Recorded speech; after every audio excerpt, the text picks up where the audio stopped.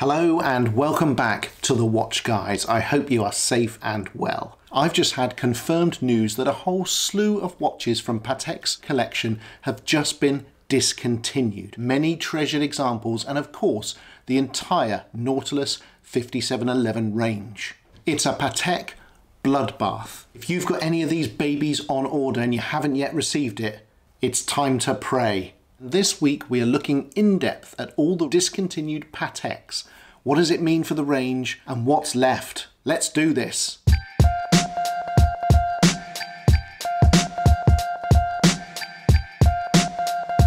We all know that Patek Philippe announced in January 2021 that the Nautilus 5711 range was going to be cancelled and that 2021-22 was going to be its last year. And then we saw that end-of-line green dial last hurrah, the reference 5711 1A14, followed by that Tiffany-numbered special edition in December 2021. Rumours had been circulating for a number of months that Patek was about to make a big cull to the range, and now it's happened. In January 2022, a few whispers sounded more credible. The salmon dial 5270 was mentioned, the blue 5930 world time, and possibly something to do with the Calatrava range. But right now, we are looking at a cull of 26 models, and I don't think anyone expected that. Before we get too deep into this episode, it's time for a quick wristwatch check, and under the blue jumper this week, I have the Kurono Grand Hagane. This is the very latest release from Kurono. It's just arrived from Japan and it's named after the high purity steel used to make samurai swords. As you can see, it's got a beautiful hand applied urushi patterned lacquer dial. It features the Miyota 90S5 movement and it is a 37mm steel case. In other words, it's classic Kurono, and I'm sure I'll update you with a full episode on my Kurono collection at some point this year. This week though, we are discussing the mass extinction of Patek Philippe's Grand Complications, Calatravas, Nautilus and 24, but not, interestingly, anything to do with the Aquanaut range. Not a single one of those is being discontinued right now. The first thing to mention, I guess, is that Patek does have a history of making big cancellations like this in order to make way for new models. You may have new movements coming through, they might look at different designs, or they might just be retiring models which have become less popular. So let's get straight into it and look at all of the models that have been and to make it easier, I've grouped them into the same categories that Patek uses on its website. Nautilus. The natural selection of the 5711 range has been well publicised and expected to end in February 2022 anyway. And true to its word, Patek has now removed the two green dial end-of-line Nautiluses, the 5711 1A14 and the diamond bezel 5711 1300 001. And now also the sumptuous brown dial rose gold 5711 1R has also been canned. This is perhaps one of the most underrated Nautiluses, and right now, thanks to it being discontinued, this is commanding an eye-watering premium of 10 times the asking price. But I mean, just look at it, it simply oozes class, this thing. The way the brown and the gold melt together in what is such a simple design. The 5711 1R truly deserves all of its plaudits. It is a stunning timepiece. So that's it, the 5711 reference is no more, not the entire Nautilus, which is what a lot of people thought. In fact, as you can see here, we still have 27 Nautiluses in the range, including a whole suite of reference 7000 ladies models, 3 5712s, my least favourite reference, and the 5726 in steel. And of course these bad boys. This is the 5740, one of Patek's finest sports watches, the 5980s, and the range-topping 5990 1R rose gold blue dial model. That one would make Daddy very happy. But shock of shocks, Patek has also shuttered the 5990 in stainless steel. And this one really does rock my world because I actually have one of those on order. There is evidence to suggest that no one, not even Patek UK, expected this model to go, because it was actually part of the recent Patek Roadshow, where owners could try on all of the watches. What I liked instantly about this watch on the wrist is that unlike the extremely extravagant 5990 in rose gold, the steel version is understated, subtle, and actually has a real 70s vibe to it, which made it instantly attractive.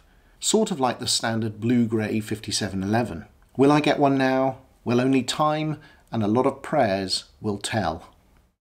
Complications. The 5930G is the world time flyback chronograph. This one also came as a bit of a shock, although it was launched in 2016, so I guess we should have expected it. Personally, I much prefer this blue white gold version of the 5930 to the new green platinum one. And although at the time of making this episode it is still on Patek's website, the 5930G is most definitely for the chop. I actually mentioned this watch in a previous episode, as it was the first Patek I had ever tried on, and I actually do have one on order right now. Will it now happen? Am I fated to never have this watch? Frankly, the suspense is killing me. And look at this, another very familiar world time also goes this month. The 5231J. This is the World Time Rare Handcrafts, and it's a yellow gold cased watch that features the delicate enamel map of the world in the centre of the dial. It was released in 2019. It's an exceptionally hard piece to get. You had to be invited to get one of these, and now, after 3 years, it's gone. Also going are the final two remaining world times, the 5230R and the 5230G. Patek is perhaps wiping out all the older world times because it's going to bring them back with the new 28520 movement now seen in the platinum green dial. A big surprise is the loss of the 5905P. This is the flyback chronograph annual calendar, and it's a handsome blue dialed platinum beast. A real sleeper in the Patek range, but quite beautiful. And it's also curtains for the twin rose gold annual calendar moon phases, the 5205R001 and the 5205R010. Two of the most handsome complications in the Patek range. The final complication watch to mention is the soon-to-depart ladies model. This is the diamond ribbon Jolière moon phases in rose and yellow gold, and these bling diamond bezel mother-of-pearl dial numbers are striking pieces, but due for the world no more. Calatrava. A slew of Calatravas are being axed, but this is easily explained by the fact that the new 6119 range has been launched, and this is merely clearing out the old models. The 6119s feature their Clos de Paris hobnailed bezels, and Patek clearly wants to update the whole range. So it's ta-ta to the small seconds 5196G, J, R, and P. The diamond encrusted date sweep seconds 5297 is also on its way out. You'll note that the effortlessly elegant 5227G and R are both still in the range. 24. A quick word on the 24 range, with the 7300-1200 in both silver and brown sunburst dial variations becoming former of this parish. The green dial 7300 has really given a shot in the arm to this range, and it would be good to see Patek being a bit more playful. There's a real chance to attract younger buyers if they can find the right colours and ambassadors. Grand Complications. And now it's time to discuss the losses in the real Masters of the Universe section, the Grand Complications. But perhaps the most shocking is the removal of what must be one of Patek's most perfect creations, the 5270p salmon dial. First shown in 2018, this mythical creature has appeared on the wrists of only the most refined of Patek collectors, and it is a genuine unicorn, something that few people can ever hope to see, let alone own. This is mine, and as you can see, when you see it in the flesh, it is an extremely special timepiece, one of the all-time greats, no question. That pinky salmon dial changes in the light and often appears almost copper in appearance. It's a chronograph perpetual calendar, so you've got moon phase, day-night indicator, day, month, date, and it features the CH2935 PSQ movement that looks like a mini city when you view it through the transparent caseback. In many ways, it's the perfect Patek Philippe watch. The colour, the balance, the detail on the golden opaline dial, the platinum case, matching brown alligator strap, it really is faultless. And now it's gone.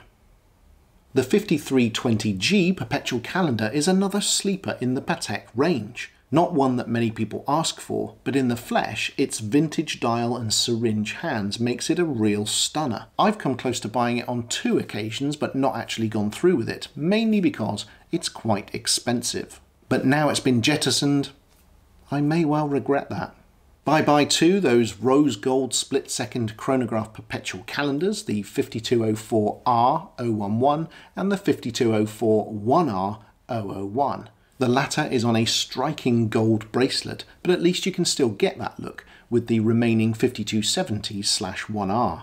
And the final 2 for the Patek firing squad are the mono-pusher chronographs, the 5372P001 and the 5372P010. So there you go, the full list of discontinued Patek Philippe's, all in one place with a little bit of my thoughts added for good measure. Some big shocks and some obvious candidates for liquidation. Obviously this is not going to help the waiting lists or the poor suckers that are on the waiting lists, myself included. But one thing's for sure, what Patek taketh with one hand, they giveth with the other. And I'm sure in the future we can look forward to some new launches throughout the year. Thank you for watching this episode on the 27 discontinued Pateks. I hope you enjoyed it. I hope you found it useful and informative. If you like what I'm doing on the TheWatchGuys.tv channel, please subscribe, leave comments and likes, interact, get in touch, let me know what you think of the episodes. There'll be another one next week.